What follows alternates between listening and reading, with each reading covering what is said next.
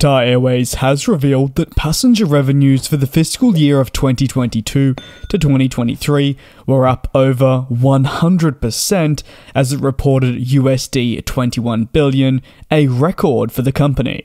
The Doha-based airline cites the successful 2022 FIFA World Cup, which was hosted in Doha, as a key catalyst for the company's position to be in such a favourable place.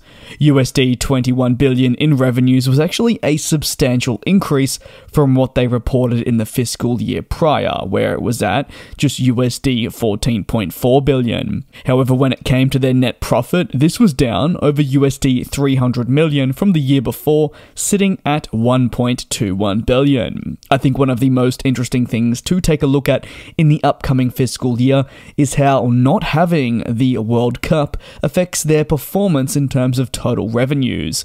Will we see it potentially drop, or will they manage to continue growing, do you think? Given that this was a record-breaking year and massively aided by the FIFA World Cup, which as we know is a one-off, you could potentially expect it to drop.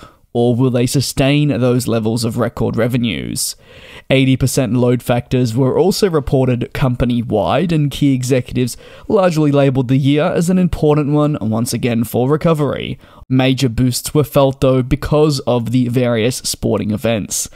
The airline carried 31.7 million passengers, which was a 71% increase from the previous year. During the height of the pandemic, Qatar Airways were actually one of the few airlines that remained flying, with a pretty robust international network.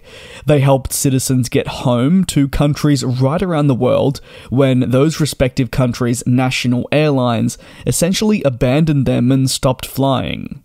As such, I firmly think it's an airline that's won a place in many people's hearts for its continued service and quality service in very difficult times where people didn't have very many options to get home.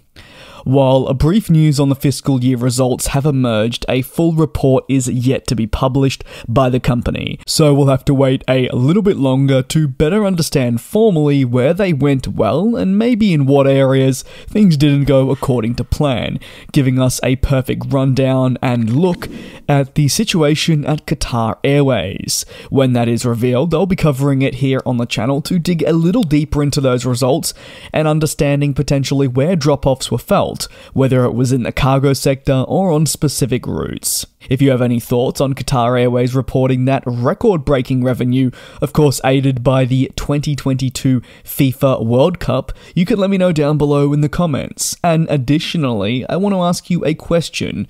Do you believe they'll be able to sustain these levels of revenues given they won't have the World Cup to their advantage for this fiscal year? Therefore, do you see the revenue dropping? Let me know down below as well. Thanks a lot for watching, I hope you enjoyed your weekend, and I'll see you next time for more coverage on our industry.